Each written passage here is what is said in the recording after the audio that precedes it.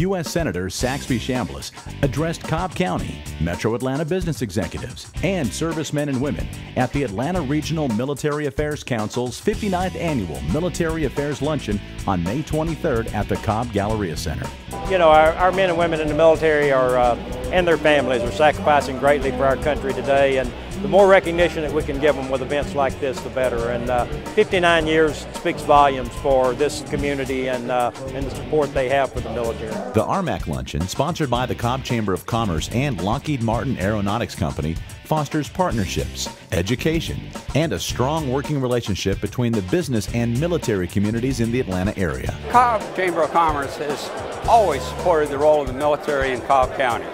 They've been able to support the people at Dobbin, at the Marine facilities around, and they're very strong supporters of our Georgia National Guard. Cobb has always been focused on the importance of our military in this county. By hosting ARMAC and this event, the Cobb Chamber is able to honor the work of local servicemen and women and recognize the important role the defense industry plays in Cobb's economy. Well, we have now 12 military installations in Georgia. That's one of the largest military presence of any state in the country. And the industrial base that we have that supports our 12 military installations is critical to the economy of our state. As a member of the Senate Armed Services Committee, Senator Saxby Chambliss has been a strong voice for Georgia's military community. And as a ranking Republican on the Senate Select Committee on Intelligence, Senator Chambliss was one of the select few to have firsthand knowledge of the whereabouts and recent raid against Osama bin Laden. Through the ARMAC Luncheon and leadership programs such as the Honorary Commanders,